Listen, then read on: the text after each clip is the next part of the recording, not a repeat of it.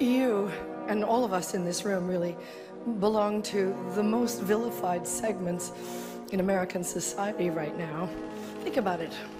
Hollywood, foreigners, and the press. But who are we? And you know, what is Hollywood anyway? It's just a bunch of people from other places. I was born and raised and educated in the public schools of New Jersey. Viola was born in a sharecropper's cabin in South Carolina, came up in Central Falls, Rhode Island. Sarah Paulson was born in Florida, raised by a single mom in Brooklyn. Sarah Jessica Parker was one of 7 or 8 kids from Ohio. Amy Adams was born in Vicenza, Veneto, Italy. And Natalie Portman was born in Jerusalem. Where are their birth certificates?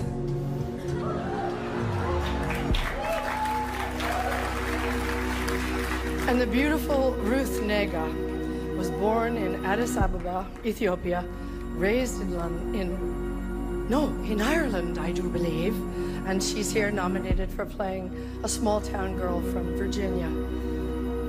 Ryan Gosling, like all the nicest people, is Canadian. And Dev Patel was born in Kenya, raised in London, and is here for playing an Indian raised in Tasmania. So Hollywood is crawling with outsiders and foreigners. And if we kick them all out, you'll have nothing to watch but football and mixed martial arts, which are not the arts.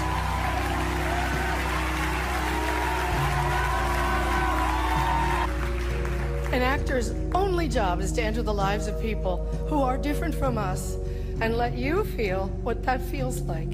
And there were many, many, many powerful performances this year that did exactly that. Breathtaking, compassionate work. But there was one performance this year that stunned me. It sank its hooks in my heart. Not because it was good. There was nothing good about it. But it was effective and it did its job. It made its intended audience laugh and show their teeth. It was that moment when the person asking to sit in the most respected seat in our country imitated a disabled reporter, someone he outranked in privilege, power, and the capacity to fight back.